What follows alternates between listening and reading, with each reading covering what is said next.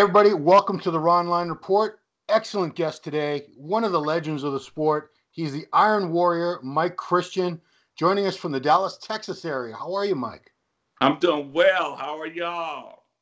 Very, very well. I wanna tell a little story. You were the first pro bodybuilder I ever met. I don't know if you know that. So, No.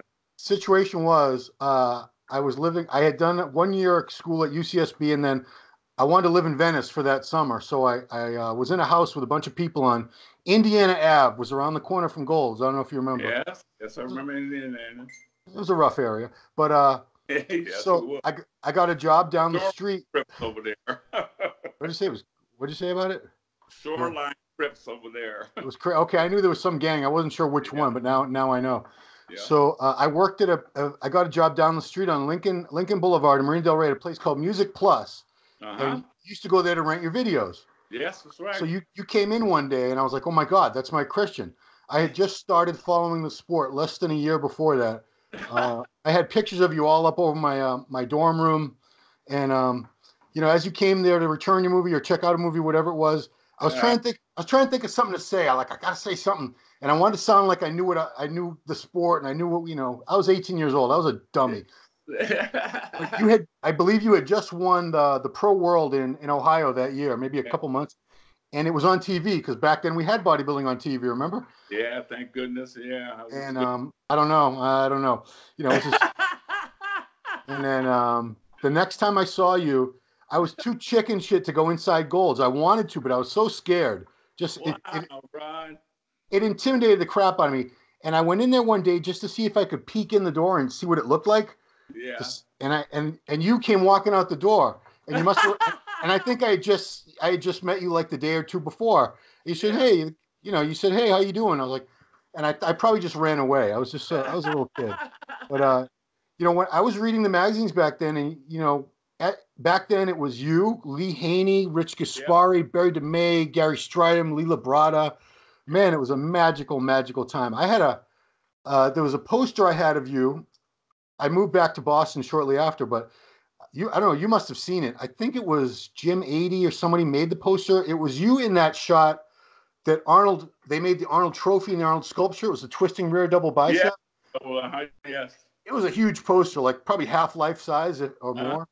And you were definitely someone that inspired the hell out of me back in the day. That was the good old days, Ron. The good old days. I loved them. Yeah, so much fun.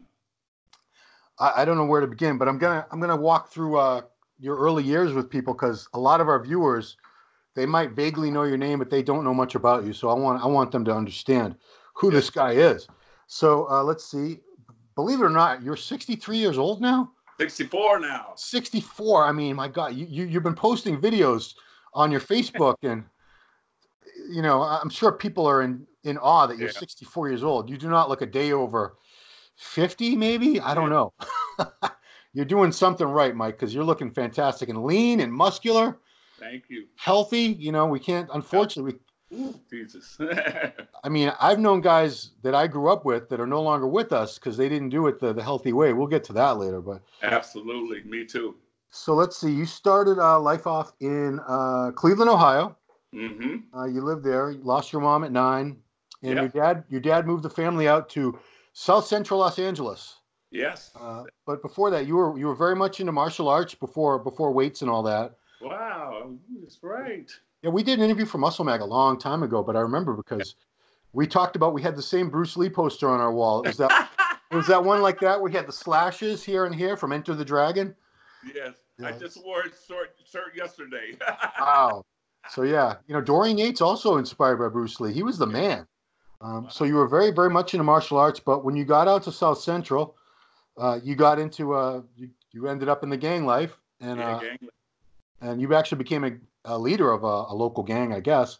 Yes. But and that's how you got into training, which is it's kind of odd because I remember that was like a big thing with the gangs in LA. They were into getting big and buff. It was exactly. It wasn't just guns and Uzis and this and that. They wanted to be jacked. I mean, if you've seen pictures, I'm sure you're very familiar with Stanley Tukey Williams. Yeah, I know him very well.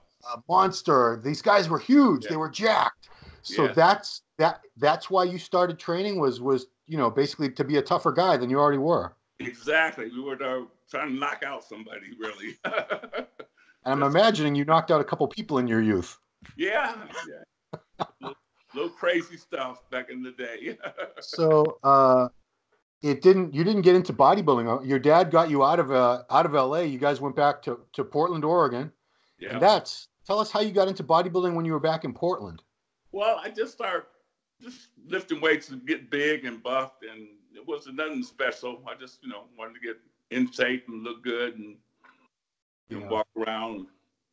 You met a bodybuilder when we interviewed before. There was a rec center that you trained at, and there was a guy who competed there, a guy named Chuck Amato. Chuck Amato, yeah. And was he the first person that took a look at you and said, "Kid, you got some genetics. You should try bodybuilding"? Yes, exactly.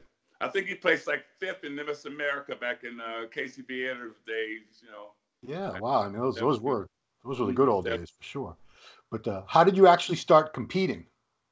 Well, he got me started competing. He got me started to go to my first contest, which was hard to do. We talked to him for over a year to get into it because I was in my gang life. So I was a gang life and just wearing little small panties, basically, Right. going on stage oiled up. So it was a different life for me. Sure. He talked me into it. I won my first contest, won my first contest. And that was like the turning point in my life. Because in the gang, when I knocked out somebody, all the guys would say, Mike Chris, Mike, you're bad, all that, and I needed that kind of high.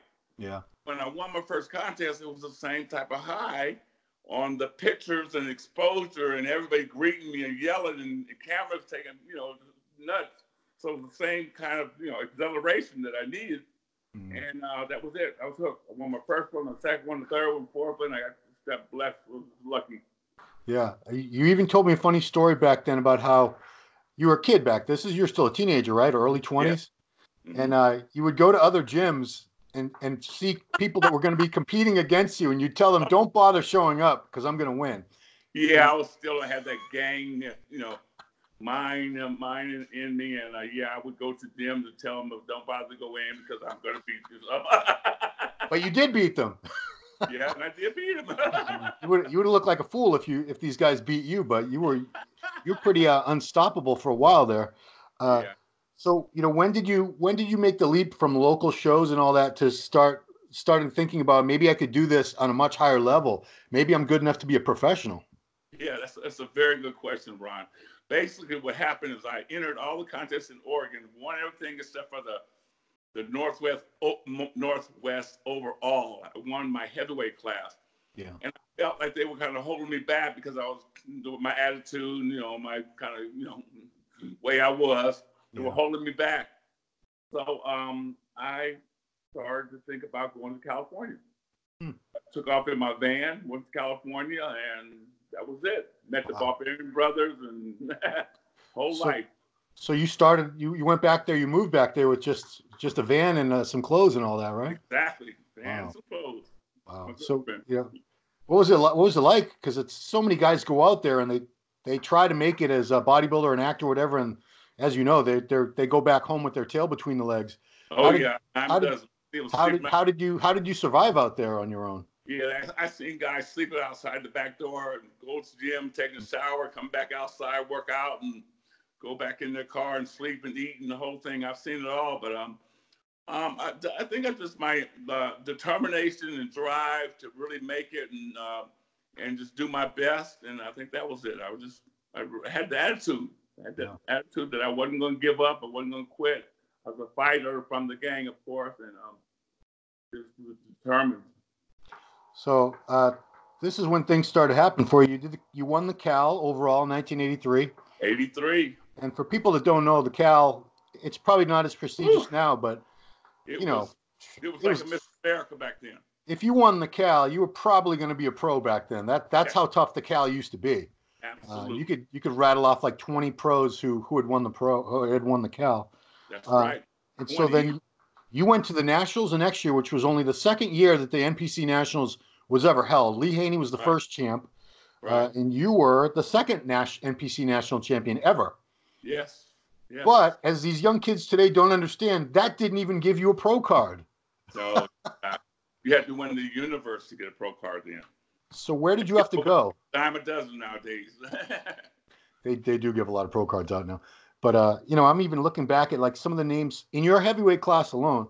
What did it say? You were Matt Mendenhall was second to you Yeah. at that show. Rory Liedelmeyer. Yes. You know, you competed Jeff Williams, against big who? guy, little young kid, Jeff Williams. Jeff Williams, Jeff Sneed. I mean, See, hmm? the talent back then, the talent pool. You know, because for one thing, there was no super heavyweight class. Everybody Right. over 198 was just a heavyweight. Heavyweight. So you're up there with 205, 225, 250, 270. You're all one giant Yeah, group. absolutely. And man, some of the guys that could not turn pro in that era, they're so much better than the guys turning pro now. It's just it's not even funny. It's not even funny. Absolutely, yeah. I sound bitter when I say it, so I'm not gonna. Yeah. So, what country was the World Amateur Championships held in? And it was Cologne, Germany. Okay. So let's see. You had beat 54 guys to win the nationals, your class. Yes. I mean, 57. people can't even comprehend a class that big, but that's how big. 57 guys in your heavyweight class in Cologne, Germany. You got heavyweight win, got your pro card, and the guy who had won light heavies at nationals, Rich Gaspari, also went to Germany and got his pro card same year. And John Natashak, if people remember John, he's an NPC judge now. He was the middleweight winner. Great physique. And second place runner-up to you in that world was Barry DeMay. That's right, Barry DeMay. Oh, man, the talent pool back then was just phenomenal. Crazy. So that was Barry's second or third time placing second. So it was tough for him, but he was unbelievable that year. It was a tough contest. So where did you go from there? Because now you're a pro. What did you think to yourself? What do I do now? How did life change for you? Well, from there, I got a lot of exposure in the magazines. They were saying that I was the only one that had the frame that could beat Lee Haney. So they were matching me against Lee Haney right off the top. Right. So I knew I had to train as hard as I can and go in the best shape I can and do the best I can. I was trying to beat Lee Haney. I had the only, far frame physique that could do it. Right. And he told people I was the only one he was afraid of. Yeah. Mike Chris was the only one that really intimidated him. I mean, if you think back, Lee was 5'11", you were 6'1", and 6'1", but with really wide shoulders, very small hips. You had that X frame. Rich Gaspari was 5'8". Lee Labrade, I believe, was like 5'5" or 5'6". Mm-hmm. So these guys, it was very hard for them to stand next to Lee and compare. But you were like one of the only guy back then that really had the same frame and the same type of mass that Lee had. Exactly. So, and the heart. Yeah, condition-wise, I don't recall you ever being out of shape in an IFBB show. And you did many IFBB shows. Yeah, I actually, to tell you a little story, I wouldn't go into a contest unless I was better than the last contest. And if you recall, in 1988, I didn't go into Mr. Olympia. Right, which was right there in L.A. Yeah, it was leg day. That was the problem.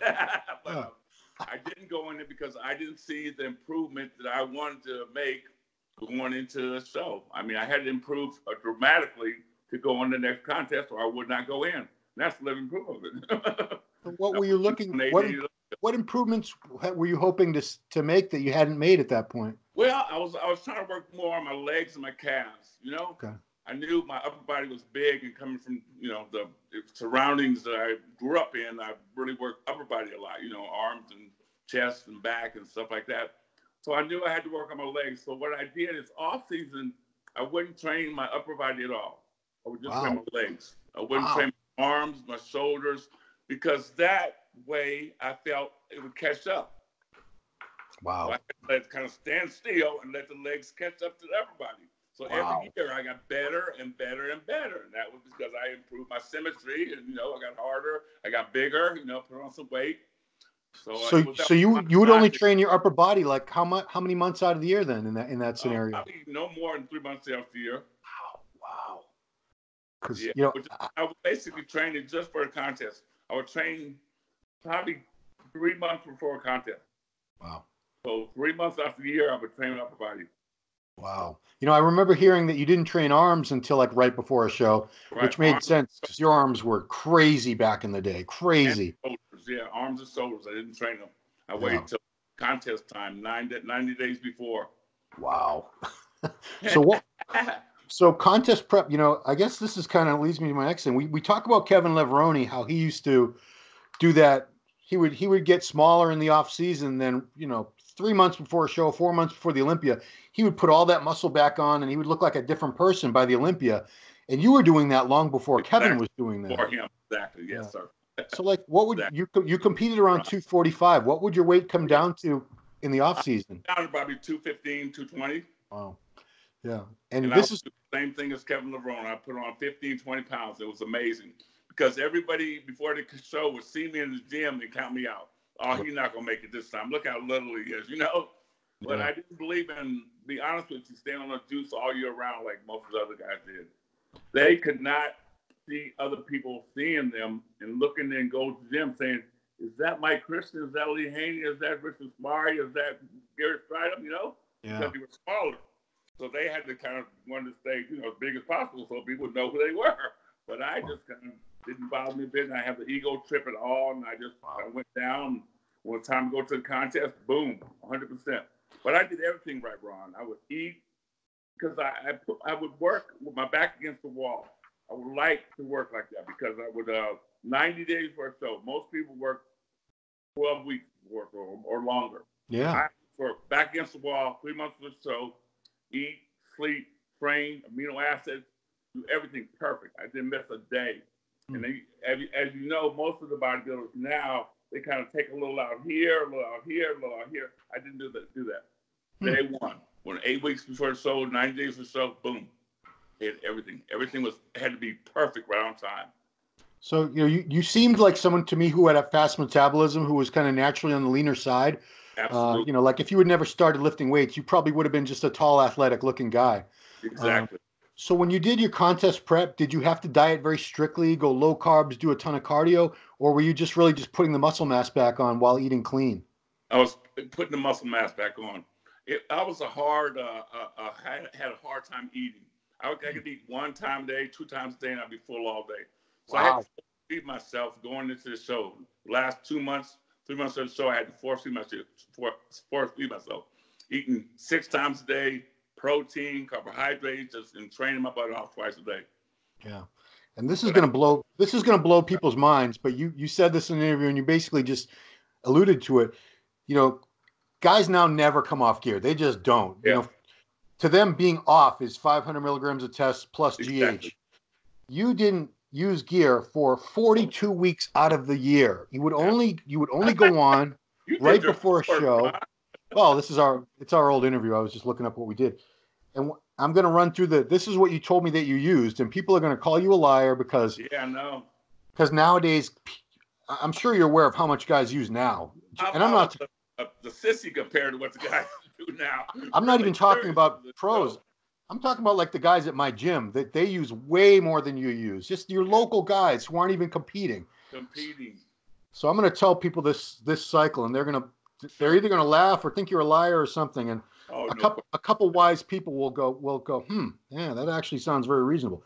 Yeah. Okay, so this was Mike's cycle in his heyday when he was competing, ripped at 245 pounds, top 3, top 4 in the Olympia. This is what he was doing: 250 milligrams of tests every 5 days, 200 milligrams of DECA every 5 days. Right. 6 Anavar a day, and those were 5 milligram tabs at the time, I believe, the old Searles. No, I think it was 2.5, maybe. 2.5. Yeah, 2.5. So let's do 15 milligrams of Anavar a day. I guarantee you the bikini girls out there use. I'm not kidding. I wish I was kidding me. And then Parabolin once a week, which came in 176 milligram amps back then from France. That was it. That was it. That was it. And you know what it was, Ron? My body, because I'm genetically gifted, of course, but my body would respond so fast. And the pumps that I would get in the gym, I felt like my muscles were going to actually burst. So it scared me. Believe it or not, it scared me. So I said, if I'm taking this amount and I'm getting this gains and looking this good, if I take more, I don't know. I'm a buster. I was scared, and which was good. You should be scared of taking too much stuff. Anything you can take too much of anything and get hurt or sick or whatever, So I was taking enough that was making me big, hard. Everything was working fine. And like you said, another thing that these guys do nowadays, they take 10 different items. I would take 2 or 3, see how it worked for 4 or 5 weeks, a couple weeks. Then I would take something out, put something in to find out what gear worked for me. And I don't advocate taking gear at all, but just I was a professional bodybuilder. That's what I did for a living, and I did what I had to do. Yeah. And I mean, did you ever push it harder than that, or was that pretty much the way you did all your cycles? That's how I did most of my cycles. I was scared. I was actually scared that my muscles were going to explode. But I mean, looking at you, you look fantastic. You're 64 years old. Yeah. You look healthy. You look young. Yes. You haven't lost any kidneys or your all your organs. I've never heard any stories about you having like kidney failure or heart attacks or anything like that. You've never had any of that issue. Knock on wood. So blessed. I mean, I haven't really had any injuries as far as my muscles, like knees, back, and all that. And I think it's because, Ron, I was taught from Chuck Amato the correct form workout. So I always had great form whenever I did my squats, my deadlifts, my bend over rows, whatever. It was good form. And then, of course, when you use bad form, you're using 2 or 3 muscle groups to get it up. You're going to hurt your back here, or your traps, your arms, or your legs, when you're using all them body parts to get the weight up, just to get the weight up. Yeah. So I believe in real good form, and I think that's why I didn't have any injuries. Did you also, I only saw you train in some tapes. I think I used to try to, I went to gold. The old VHS tapes, like Road to the Olympia of 1987, 1980. Those are good tapes, man. But I can't recall. Were you a real heavy trainer? Did you go down into low reps, or were you more like like people can knock Phil Heath because he didn't train like a power lifter, whereas Ronnie did. But unfortunately, we see Ronnie's paid a very, very steep price for those heavy weights. Exactly. Were you into the very heavy weights, or were you more into? Oh, you were. All the time. I still stay as heavy as I can. I don't go nowhere near how we used to do. But before, I used to do like squats with 600 pounds. I did 1 rep with 600 pounds. Wow. For rep, 500 for 5 or 6 times easy. Leg press, I did 2,000 pounds with 10 reps. Okay. Back in then, I was pretty heavy. All the way down, all the way up, good form. That's heavy in any day, Mike. I don't know, but it was pretty easy for me back in the day. But I mean, basically, Ron, put a camera on Mike Christian, he can do anything. I remember that the best tapes were because everyone used to come out to LA to train for the Olympia. Yeah. They'd all stay at that Marina Pacific Hotel, which was a couple blocks away. They trained at Gold's. Kensington Hotel, right. Yeah, I just remember tapes with Lee Haney was in there training for the Olympia. Yeah. And you guys were just giving each other crap. It was hilarious. We're super good friends, but I would give him crap all the time. Yeah, you could tell it was good. Talk back to me, but I would give him crap. Yeah. I think you guys you had more of a camaraderie because there weren't that many pros back then. Yes, sir. And if you didn't, all the pros either lived in Venice or they would come to Venice and spend part of the year there at some point or another, usually for the Olympia or whatever. Yeah, 4, 5, 6 months before contest. Yeah. So you guys really were. Plus, you traveled together too. Mm-hmm. You know what I really want to say, Ron, is I think the main thing that sport is missing now is charisma. I mean, I was blessed. I have it. Either I think you have it or you don't have it. I mean, you look at 7 times with Olympia here, 7 times there, 8 times here. They really didn't have that charisma that Arnold had. I was blessed to have the charisma, but I didn't win, of course, Olympia. But I think that's what the sport is missing now. I think you have to have a charisma for entertainment for the people to come see, want to come see shows in the bodybuilders. There's the same old pose here and here. Somebody like Kai Green, I respect him. He's an entertainer. He's got muscle. He shows the muscle. He entertains. I think the sport's missing a little charisma nowadays. I think some of the bodybuilders got to get it. I don't know how they can get it because it's been so long. It's been 30 years since Arnold and me, Platts, people like that. But nobody, like Kai Green, nobody really has charisma nowadays. I think the sport's really missing that. The ironic thing is, if there had been like Instagram and YouTube and all that back when you were competing, people would have gotten to see the personalities and the charisma of people like you and Platts. Whereas now, these guys try, but they don't all have. Not Yeah. everybody's got a personality. You can't force that. You either have it or you don't. But I know. I feel bad because some of the fans did get to be around you guys and saw what you were really like, but most of them just would see pictures in the magazine and that was Yeah. it. Whereas Yeah. if you Yeah, were but to, most of them, some of them, when they actually came up to me, I would sign everybody's autograph. I would talk to them. And actually, when we used to do photo signing at like the Cologne in Germany, yeah, I would actually sign the photo, get up, shake the person's hand, say, "How you doing?" If they had a baby, "Hey, what's the little baby's name?" You know, I would have something going with them. You know, I would feel like we're one on one. You know, most of the guys back then were just sign the next time. Wouldn't even look at the people, you know, because it was money. You know, right, right, I right. wouldn't make as much money as them guys, but at least I had a relationship that the people felt with them. And to this day, 30 years later, they'll say, "Mike, you remember this and that? You said this." And my kid, and they showed a picture of the kid when they was 10 years old. Now they're 30, 40 years old now. Makes Wow. me kind of old, but it was an enjoyable time for me, Ron. A very enjoyable time. Yeah. And, in some ways, I think it was, there was more, there's more opportunity on the internet because you don't even have to be a pro now. You could be anybody that's got a little bit of muscle. And if you have a personality, you can sort of make a name for yourself and get Yes. followers and this and that. But, Sure. back in your day, there was a very small elite group of pros. And Absolutely. you used to go to places like the FIBO Expo in Germany every year.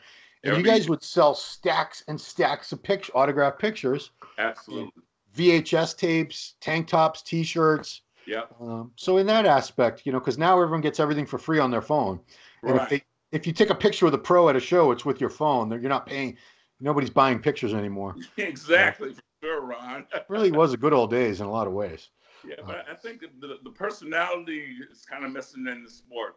They're not either showing it or they don't have it, or I don't know what it is, but I think more of the guys who show more of their personality. People want to know who they are. It just takes 2 minutes to say hi and how you doing. Hey, I train at so-and-so gym. Come down anytime in California. I'll be in there from so-and-so time, and come out and work out with me. I would say it to people. Yeah. I would kind of get to know each and every individual, and that's hard to do when you got a line clear across the block. Because you're trying to make money, and after so long, people stand in line and say, "Forget it, I'm gone." So, But that's why you did that. You probably met people 35 years ago, and they still remember that you took the time to sit there and talk to them and their kid and whatever. And that's a fan for life. Yeah, I don't. To be honest with you, I don't remember everything. They remember every single thing, Ron. And I just say, yeah, because I did it. I made everybody feel personable. Right. Well, I got maybe hundreds of people on the internet and say, "Oh, the first time I met you, you showed me here and did this," and I would always do that. If a guy would come down to the gym, even if he wasn't a pro, I would try to show him around places to go and eat, like Lee Haney. Lee Haney called me his babysitter, actually. Wow. From Atlanta to here, I showed him, vitamins to take. Don't take towers upstairs. Stay away from here. Go there. Eat this. This is the vitamins. I was like the ambassador or the mayor of Gold's Gym back then. Wow. I would tell people. It was in my heart. I think it was also came from Ron is the years that I did in the gang where I did violence and harm to people. I wanted to turn my whole life around. So my whole life, the rest of the 30 years, from the 20 to 35 years, I want to help people. I want to show them I'm a nice guy. I want to, if I can do anything to help you, what do you need? I give you a place to stay. I would do everything, Ron. You hear on the internet nowadays. They say, "I remember this when I first met you. You did this," and people like Eddie Robinson and people like Chris Cormier. He said the same thing you said. I was the first pro he met. He said, "I'm the one that got him started in bodybuilding." Wow. Watching me guest pose. And another thing I did was when I guest posed, I didn't do regular conventional poses. As you know, I have my own side to Christian. And I used to do this thing called the walking crab, where I actually did the crab and I would go up and walk to another competitor, Oh, man. The high range kind of guys get it from now.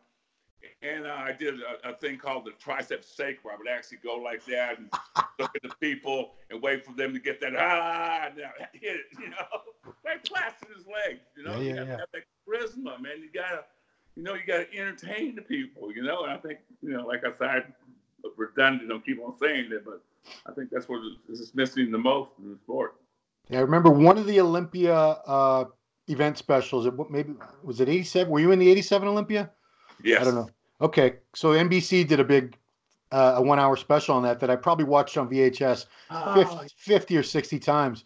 And they asked you in your interview, like, do you guys ever try to intimidate each other backstage or anything? And you said sometimes you might throw a tricep in somebody's face. I'm thinking that's a big tricep that this guy's got to throw in your face, for God's sake. Yeah. You know what? It's funny because another story I would do is I would wait till all the guys take their stuff off. I would leave my stuff on. They would all get oil up already. I wait till the last minute, and I would take my stuff off, and then boom, all eyes be on me. I was big, ripped to the bone. Oh man, it was a great feeling, man. But my intimidation thing. I would kind of wait till the last minute, stay covered up. In the gym, I would never wear a tank top. Really? The only time I wore a tank top or I took off my clothes and showed the people in the gym was the last week before the show, 10 days before the show. And that was because of the fans in Gold's Gym that couldn't go to Columbus or Ohio or wherever, Germany or whatever, to see me at the Olympia or the Arnold Classic. I would show them what I had because I was their man. I was go them boys. So I was the man. So I would take off my shirt, go in the back, go to them when the light is real good and the mirror back there, and take it all off and show. Then you see some of my videos, you can see that there. Yeah. But you used to wear your own clothing line. You had Platinum Everywhere. Platinum Everywhere, yeah. Big giant, those boat neck giant sweatshirts with your traps popping out. Yeah. And the baggy pants. Yeah, that's what I used to. Waist, baggy legs, made for us. Yes. Yeah. I mean, I used to wear them because they gave the illusion of smaller people looking bigger. So I was like, these things are awesome. I had your stuff. I had Crazy Wear. I had T. Michael. Man, people, I know they laugh when they look at the fanny packs and all that now, but man, those were the days. So getting back to the career, because I want to let people know, how good you were. Your first Mr. Olympia contest, you were 5th place. Second Mr. Olympia, 86, you were 3rd to Lee Haney and Rich Gaspari. Yeah. 88, you had your first pro wins. You won the U.S. Pro Grand Prix, the World Pro. In 1989, you won 1 Grand Prix in Germany and 2 different Grand Prix shows in Spain. Yeah. Different cities, I assume. The 90 Arnold Classic. So 90 was your last year in the IFBB. You took 2nd place to Mike Ashley because Sean, that was the year that they tested it. And Sean unfortunately got popped like 2 days later. You had to send back the money and the trophy and everything. And I got more money and everybody went up. It was great for me. Yeah, you went up a spot. And then that was your last Olympia, correct? 1990, yeah. You were 4th place. Last Olympia, that was the one that drug tested in Chicago. Yeah, and Lee was Mike Ashley was in. That was the one that I took like the 5th or 4th. You were 4th, yeah. Yeah, and that was a show. It was drug tested. I did everything perfect. I ate right. I slept right. I knew about the drug test and everything. So I knew I had to get enough rest, enough eat, and had to have everything right on time. And I looked the best I looked in years in that 90 Olympia. A lot of people felt that I could have won the Olympia, of course, me or Sean Ray, I felt. So but I prepared myself for that show, and I did my absolute best. And you know what I had to do, Ron? After that show, I had to look in the mirror and say, you know what, Mike Christian, you will never be Mr. Olympia. If I didn't win that year, Ron, I was never going to win. Wow. That year, I was at my best. Lee Haney was off. He was off. He was a little off. Both of them guys were a little off. I was on one. So if I wasn't going to win that year, I had to look in the mirror and say, you know what, you're never going to be Mr. Olympia. And that's when I joined the WBF and got paid $300,000 a year. Yeah, this is mind-blowing to people to hear this because, some of these younger guys watching might not even realize. So Vince McMahon, who we all know from WWE now, he decided he was going to start his own bodybuilding federation, and he did. He had tons of money to back it up with. Absolutely. And he took a great group of guys away from the IFBB, including you. And you were one of the top guys. Yeah. and he offered you 300 grand a year, Yes. and you actually gave Joe Weider a chance to come close to it or something, You correct? know the story, Yeah. huh? Yeah. I was the one of the very few, if not the only one, that got Vince McMahon flew me out to Connecticut and offered me his offer. I came back to California. Joe and me and Joe were good friends. So I went up to Joe and I said, "Listen, Joe, I don't expect you to give me $300,000, but I got kids, I got a home. I want to pay my rent, I want to pay my mortgage, I want to buy stuff, I want to do things, and you can't do it going to the bank saying I think I'm gonna be in the top 5 in Miss Olympia, and get $20,000. So I need something. So I said, if you can give me something, Joe, I'd be happy and stay with you." Joe told me, looked me right in the eye and says, "Mike, I won't compete." There's no problem. I shook his hand, left, and we parted. Yeah. But after that, he did have to start giving contracts to guys. Yeah, that's right. That's what we did. We did get that.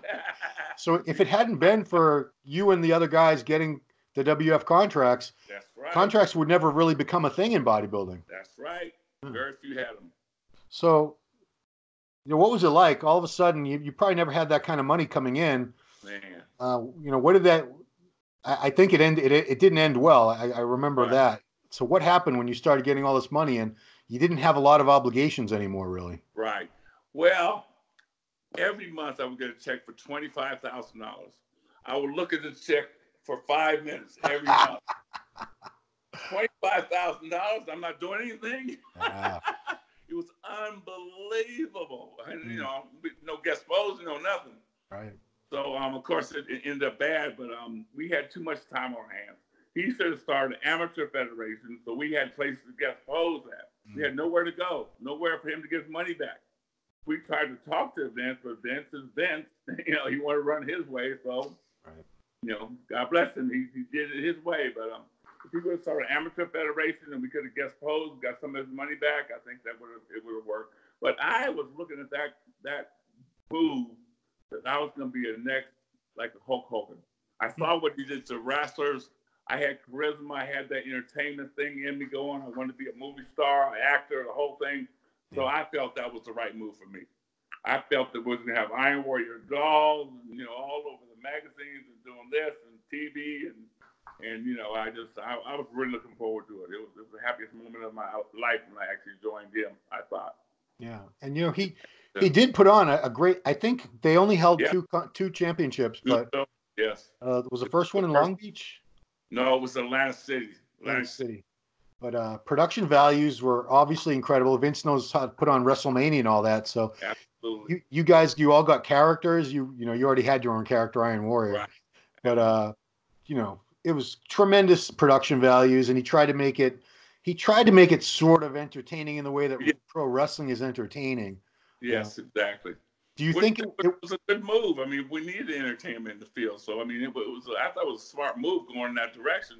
It's just he needed some type of way to get his money back, and he really didn't see that. And of course, the second year, he said that the feds was looking at him, of course, so they were looking at steroids, thinking he was selling steroids to the wrestlers. They were saying this is there was a big scandal with the wrestlers at that time. So basically, he kind of, I don't want to say it, but kind of threw us under the bus and said that we had to compete steroid free. Right. And that was a big difference because we had never did it in our life. We had competed with of course, steroids and won all our shows. And it was very difficult on me because I had to go on the show knowing I wasn't going to be better than I was the year before. And I always, my whole career, I got better every show. So I had to go on a show knowing I was not going to be at my best. And that was a big toll on my mind. And along with, we had too much time on our hands. We had no place to guest pose. We started going to strip bars and doing all kinds of crazy things. And, commercial drugs came into it. And it was a bad time for me. It was one of the worst times of my life after the second year. Did you end up doing that second WBF championships? Yes, I looked terrible, of course, and I was on drugs, but yes, I did. Well, I mean, the only guy I remember vaguely, Stridham is the only guy that looked. Stridham, I don't think was tested. I'm sorry, I'm just gonna say it, because he was like 260, ripped, full, veiny, hard. There's no way, obviously, but everyone else looked. Can I say it, like ass? I mean, like Mike Quinn was fat. Oh, Jesus, yes. Everybody was smaller and smoother, as you would expect when you take the drugs away. Yeah. That's you know, And unless then you've had time and you. that's what really sent me into a downward spiral, because I looked at it and said, the same thing's happening again. You know, I left the Weeder, you know, because I had a chance to win that Olympia that year, and they, you know, politically it didn't go my way, I think. So I went to the WBF and I thought it was going to be different. Right. And the same thing happened again. So I was just like, oh man. And he dissolved. It didn't last much longer after that second show, correct? Yeah, second year he dissolved. So what happened? He just, because you guys were under contract, he just didn't renew the contracts? He didn't renew the contract, exactly. So where did you go from there? You had all this money coming in, and you know you had basically burned bridge. Everyone that had gone over to WBF was persona non grata after the IFBB for a while. Yes. So where did you? Didn't come back. Out of all the guys, I'm the only one to come back. And we saw a lot. That was going to be Ron, you know. Well, we saw guys come back, and they did get screwed over. A lot of them did. Yes. I mean, they shouldn't have won the contest, Ron. I got to admit that, but they could have placed higher for sure. No question. They put them 3 or 4 places lower for sure. No question about that. And so what happened to you when WBF went away? I had a problem with drugs. Yeah, I mean, how bad did it get? How did you get past that in your life and move on? I went to rehab. I went to 10 different rehabs I went through. I had a hard time for a whole year. A year straight. My wife left me. My kids had a hard time. It was a spiral time of my life. And then I got in rehab. I got together finally after a year. I went to actually Vancouver and got away from my whole environment in California. I had to, because it was there. And after a couple months, I would just go back and get it, you know. Yeah. So I was in a different environment. I got clean in Vancouver with a good friend of mine, Manny Valente, and everything just went great after that. I came back home. I ran my business, and I kind of did my own thing. I didn't want to compete anymore, but I ran my business. My business back then was a multi-million-dollar operation. I was in Nordstrom's making pretty close to $1 million a year, and Big Five $1 million a year. So I was doing some good numbers back then. So I didn't need bodybuilding.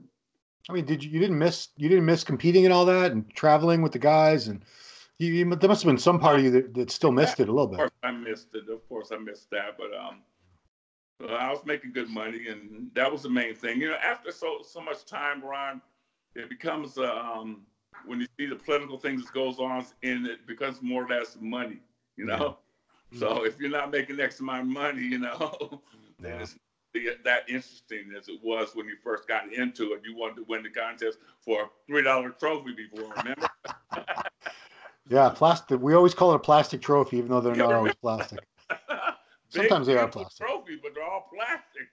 Well, back in the days, they did have nice trophies. Oh, beautiful trophies, man. They gave me a sword. Actually, when I won the California in 1983, they gave me a sword. Wow. I've given something like that out. I was so thrilled, man. A sword. I won them. I think the Cal gave a sword out because when Flex Wheeler won the Cal, I remember he had a sword too. Or two, yeah. They start giving different stuff out. Thank goodness, instead of regular trophies. Do you have like one contest that stands out in your mind that was like either you won or it was just like your favorite look or the best experience? Is there any one contest out of all the ones you did over all the years that really stands out in your mind as the best time, the best experience? Yeah, I think of one when I won the European Championship in '89. I think that's the one that I was at my absolute best. I had an unbelievable posing routine. I had a choreographed routine, and it was just, I was on. The people went nuts every time they saw me. I was in great shape. It's a funny story. I'll tell you the story. Yeah. They had 5 contests in a row. They had 2. The first 2 were in Sweden. So I went to Sweden, and me and the guys were in the show. So somebody had suggested I had calf implants. Oh. So Wayne DeMilla had to come to my room and check and said, if you got calf implants, you got a bad job, basically said. Because they weren't huge calves, you know? Right, yeah. 20-inch calves like people thought. So the guys, top guys, said that they weren't going to compete unless I got x-rayed. So I had to stay up all night, running. Me and Wayne DeMille runs different places in Sweden where they don't have like 24-hour places. Yeah. And somebody had an X-ray machine, X-ray my calves, because the top 5 said we won't compete unless he gets X-rays. Who was behind all that? Did you ever find out? Yeah, I know who was behind it. Sean, was it Sean? Come on, Sean. No, Sean wasn't in the show. Because Sean did that to Flex Wheeler a few years after that. It was that contest. The top 5 was Gary Stridham, Bob Paris.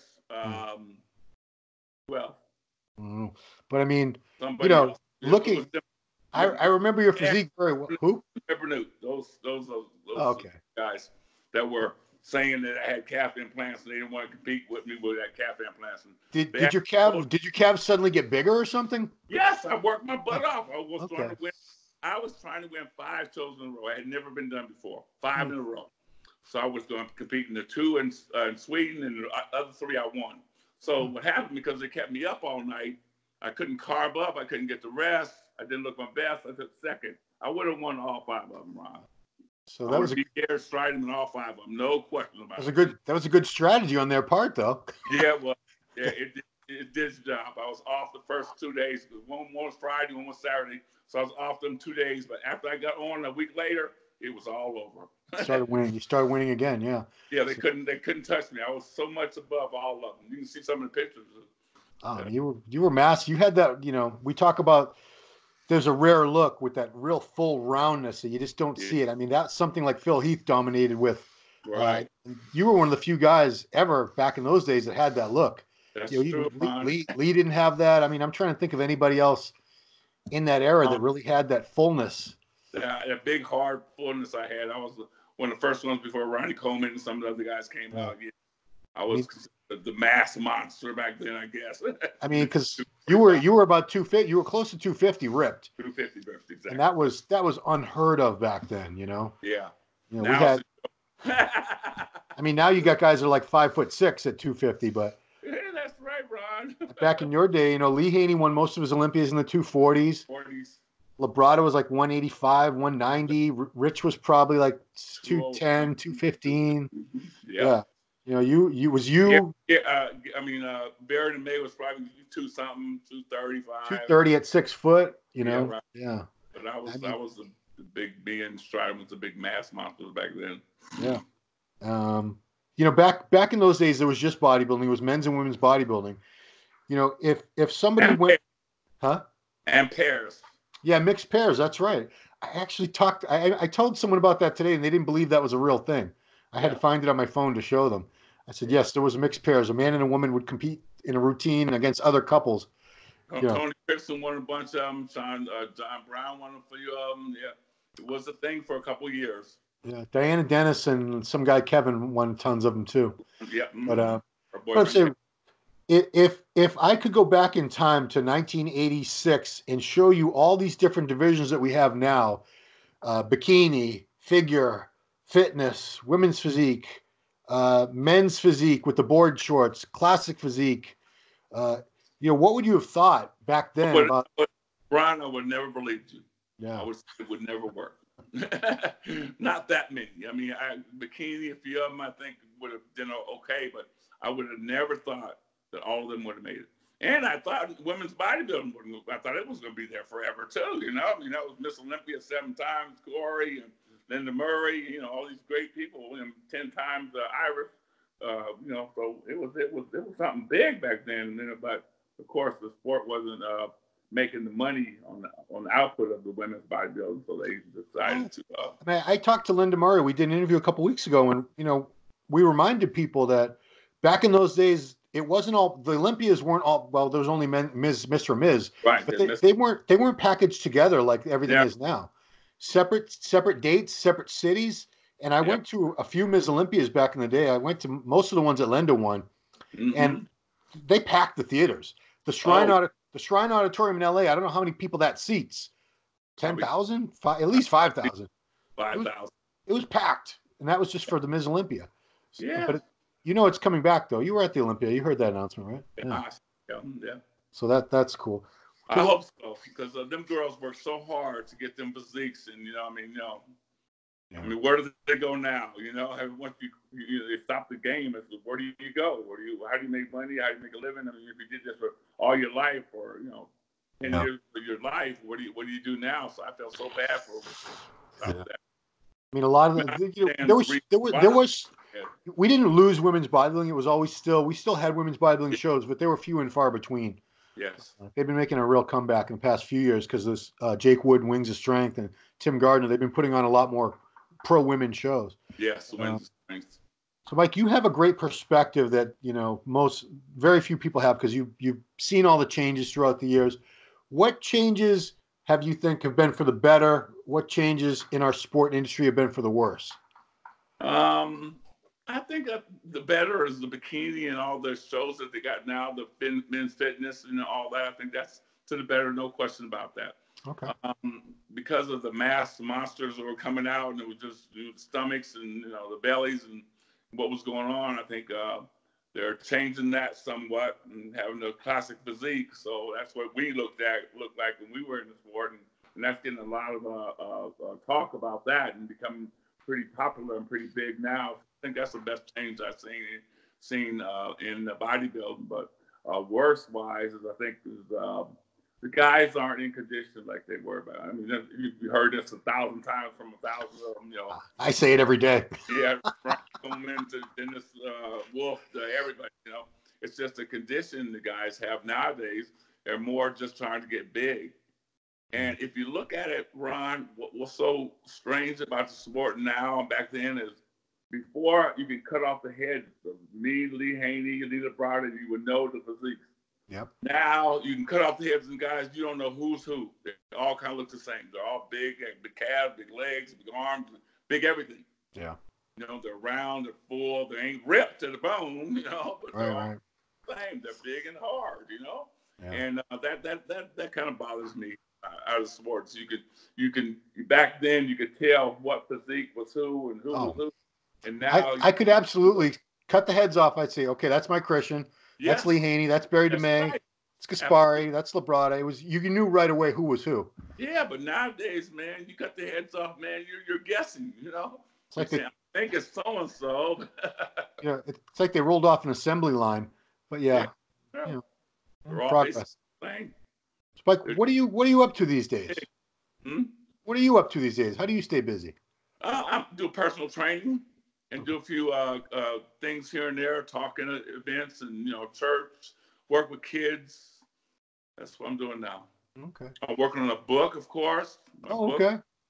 It's coming out soon, early next year. I've been working on it for the last 10 years. Let's say you never had a book. I've realized you never did write a book.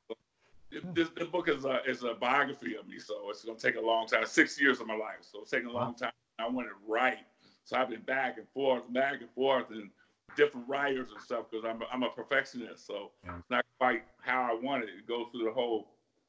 My mom, when she passed away, into the gang, into the winning the shows, and then from the bad times I had with the WBF to coming back and finding God and finding my purpose in life.